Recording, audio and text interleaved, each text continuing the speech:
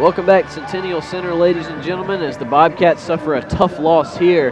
They dropped the fifth set 15-13, but you got to like the effort from the Bobcats tonight, Justin. Absolutely. You know, it really showed after a really disappointing loss at Augusta. You know, the Jaguars, come to the Centennial Center, and, you know, the Bobcats really bared their fangs and showed their claws and, you know, gave them a great fight in this cat little battle here going on this evening. We're going to look at a little bit of the stats here. First for the victors, that's GRU Augusta. They were led in the kills. They had 3 players in double-digit kills. Jenna Keeler and Paige Tuttle both with 14, and Kristen Koch with 13. They had 61 kills total.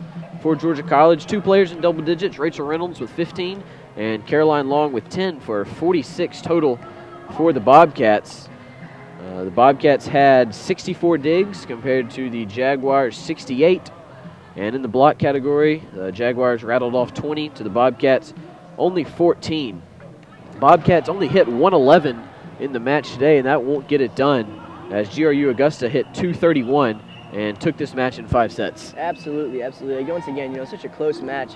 But, you know, seeing some of these numbers of the kills for the Bobcats, 2 players in double digits, also Willoughby almost, number 13, in double digits as well. It's, you know, just really an improvement, I feel, from definitely the season has started. Yeah, the Bobcats definitely looking a lot better than they did earlier in the season. This is going to move the Bobcats to 5-23 overall and down to 2-16 in the Peach Belt Conference. GRU Augusta now 8-24 overall, and they are 2-16 in the Peach Belt Conference as well. This is both teams' final game in the conference, so they will tie for 9th in the Peach Belt Conference. As we're waiting on Coach Krumdieck to arrive here, we're going to take another short break, but we're going to be right back as Justin will conduct a coach's interview with Coach Krumdieck. You're listening to Bobcat Volleyball on Ustream. And we are back with Bobcat Volleyball, at the Centennial Center. I've got Coach Krumdieck after just a really close loss against the Jaguars. Coach, how do you feel about this loss, but such a great improvement with your team considering the first game?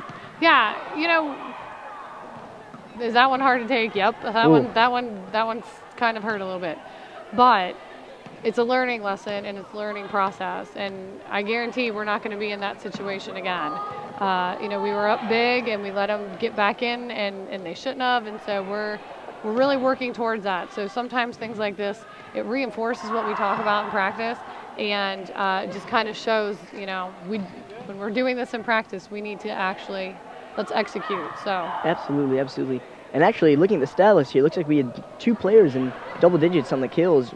Rachel Reynolds, of course, and Caroline Long, and also almost Blake Willoughby really stepped up and showed some aggression and some physical play over here on their kills at the net. Sure. Yeah, you know, they've been working really hard. We've been doing some different things in practice to kind of make them work a little bit harder and push hard. So, you know, it's really great to see these numbers improve every time we step on the court, regardless of the win-loss and whatever the scoreboard says. Our numbers are constantly getting better. So that is really it's really encouraging for us, and it's encouraging for them.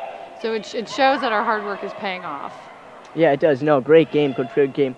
And about halfway through the 4th set, I saw Michaela Patterson, you know, go down, look like she was holding her wrist, looked like she was in some physical pain. Do you think that kind of messed with her play, you know, kind of got into the players' heads? You know, someone was going down, such a great setter like Michaela. Right. You know, it happens, you know, when you run in and collide to one of your teammates that you're not expecting it rocks you a little bit, and it does rock us a little bit as a team, but we're tough cookies, and we're going to get out there and battle again.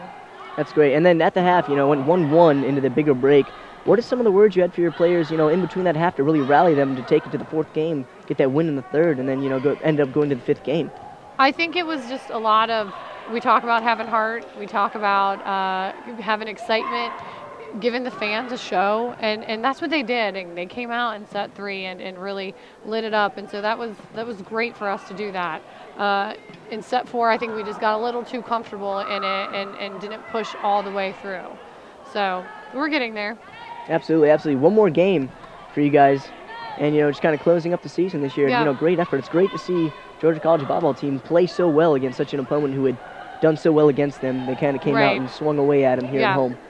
Yeah, you know, Saturdays we're white out to wipe out cancer, and we've got a lot of fun events and our 3-on-3 tournament, and we're selling T-shirts and just we've got a lot of fun things planned. So I'm excited for this, and using our sport to raise money for a great cause is always a good thing. Absolutely. Well, thank you very much, Coach Krumdieck.